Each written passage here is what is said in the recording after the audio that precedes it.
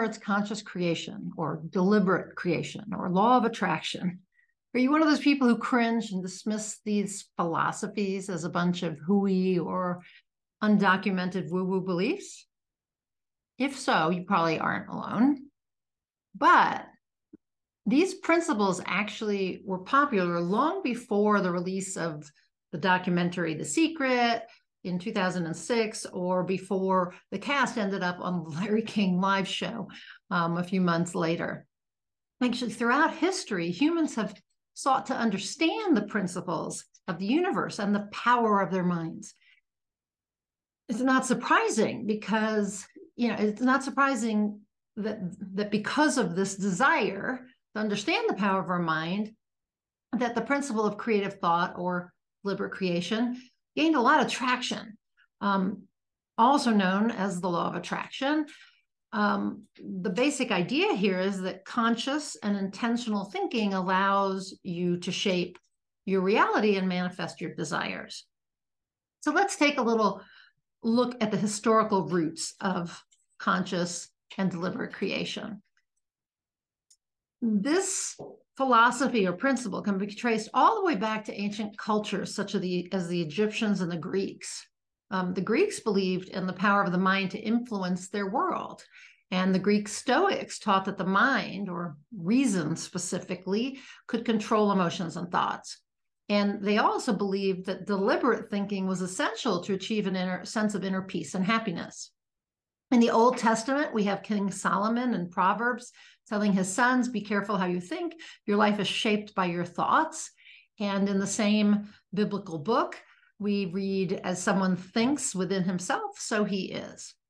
Now, in Judaism, which I know a little more about, we have Rabbi Nachman of Breslov, and I've often quoted him saying, you are where your thoughts are, so be careful what you think. The Hasidic master, Rabbi Menachem Mendel of Lubavitch, introduced a Yiddish adage that I can't say, but basically it means think good and it will be good. Then if we go over to Buddhism, Buddha echoed the same beliefs, saying that mind is everything, what you think you become. And Greg Braden writes about Mahayana Buddhism and says that sect of, I don't know what else to call it, of Buddhism believes that reality can only exist where our mind creates a focus, so focused attention. In the Islam, that religion encourages positive and discourages negative thinking. And Muslims are also taught that they're going to get what they hoped for if they're optimistic and hope for the good. They also are told to have faith. Now, the modern concept of deliberate creation gained its prominence mostly in the 20th century, thanks to the work of New Thought and the law of attraction proponents like Napoleon Hill, who wrote Think and Grow Rich, and Esther Hicks. The book The Secret propelled, actually it was a DVD first, kind of propelled this whole idea into the popular culture, which is why you hear people like Oprah Winfrey and Olympic athletes and famous celebrities and speakers talking about it. Sometimes you have to listen carefully, but you will hear them talking to how they focus their thoughts, talking about that and how it created results for them. Doctors and scientists and researchers more recently have proven that our thoughts impact us on various levels, which includes thought influencing our biology. Read Bruce Lipton's work on the biology of belief. And he's a biologist, an epigenetics specialist. But also thoughts, influence how we see ourselves in the world.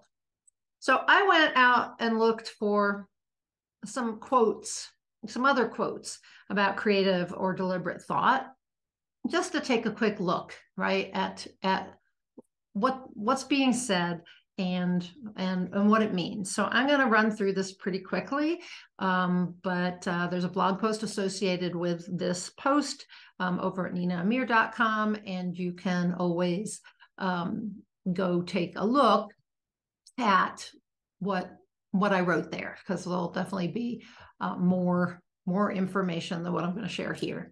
Anyway, The first quote is from James Allen, who was an author, and he wrote, "Our life is what our thoughts make it. A man will find that as he alters his thoughts towards things and other people will alter towards him." So basically, Allen is saying that when you change your thoughts about something, your experience of it changes. And not only that, but what you've been thinking about may change.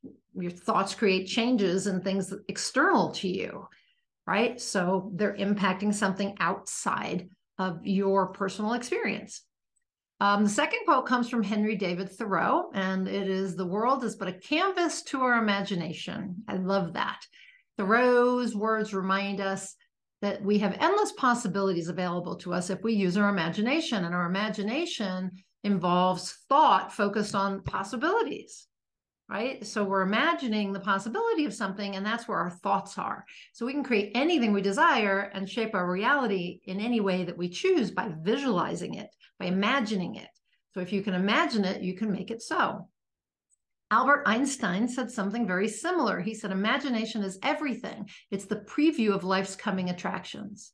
So like Thoreau, Einstein's telling us that what we visualize in our mind with thoughts and pictures and feelings becomes the precursor to what we create. So it's no wonder that there's this whole focus in positive psychology and in the law of attraction circles on visualizing, imagining what we want to have, right? What we want to manifest. So as we imagine, we focus on specific thoughts, visual scenarios, and that focus brings what we imagine into reality. If you're much of a proponent of law of attraction or conscious and deliberate creation, you'll know Esther Hicks, who brings through messages of the non-physical group called Abraham. So Esther Hicks, or often called Abraham Hicks, says, "Your thoughts and beliefs of the past have created this moment and all the moments up to this moment. What you're now choosing to believe and think and say will create the next moment and the next day and the next month and the next year." So here we, with this quote, they're stressing the importance of your thoughts in creating your reality right now and also in the future. She's reminding us that we are creators of our lives and have the power to choose what we want to experience and manifest in this moment, as well as in the days, weeks, and years to come. So what we think now impacts our future.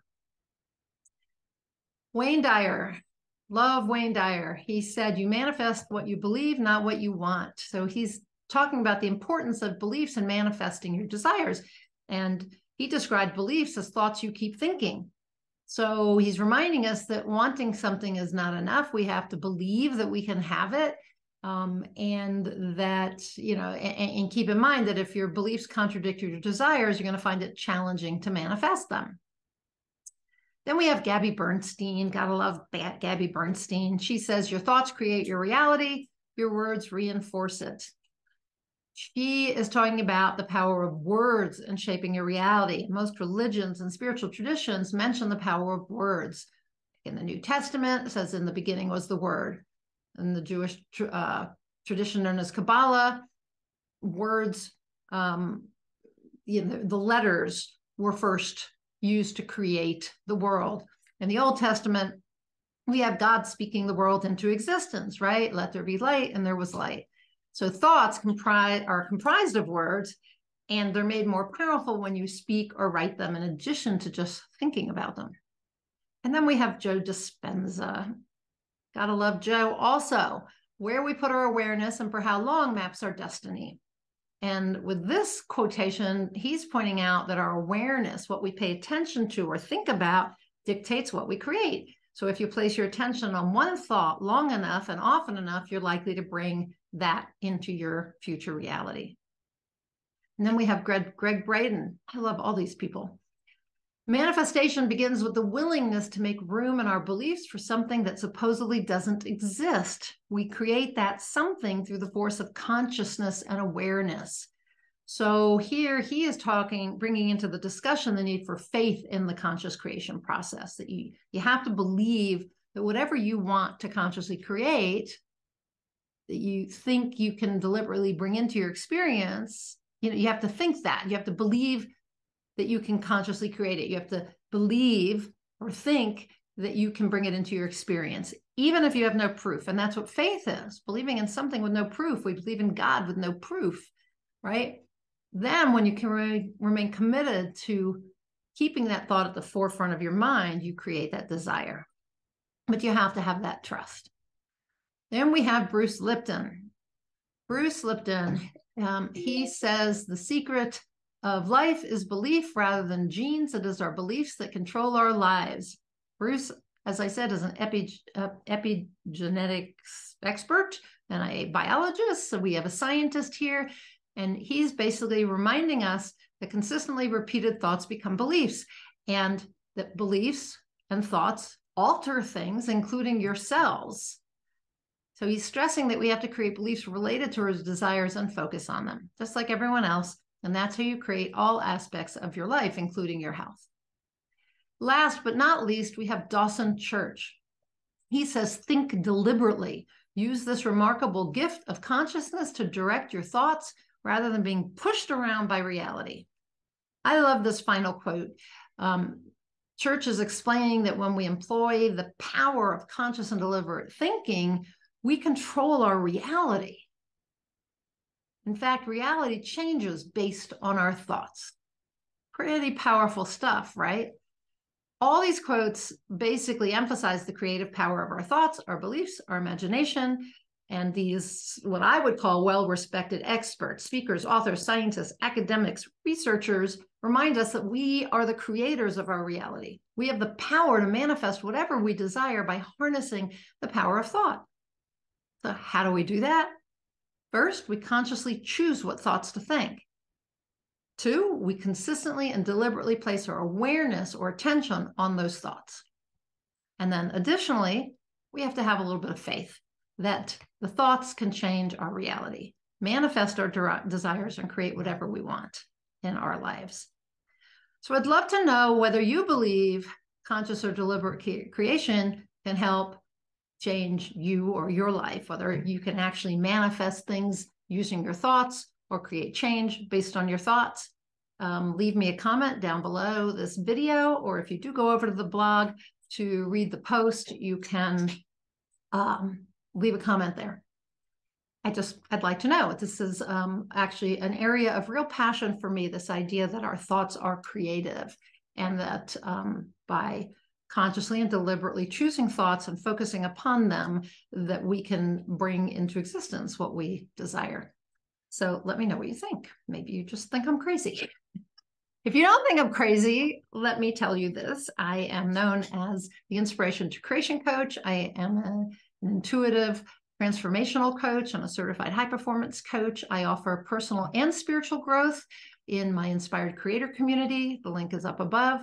And I do that because we are spiritual beings having a human experience. And I think we have to deal with the whole person in order to create transformation.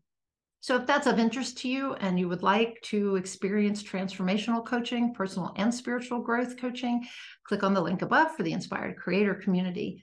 I go live there for live coaching several times a month. There are additional trainings and lots of good things, and a wonderful community of seekers. And what we're all trying to do is to live human lives that feed our spiritual self, feed our souls. So if that's of interest to you, like I said, click above. I'd be honored to have you join the Inspired Creator community. Until I talk to you next time, go out there and achieve more inspired results.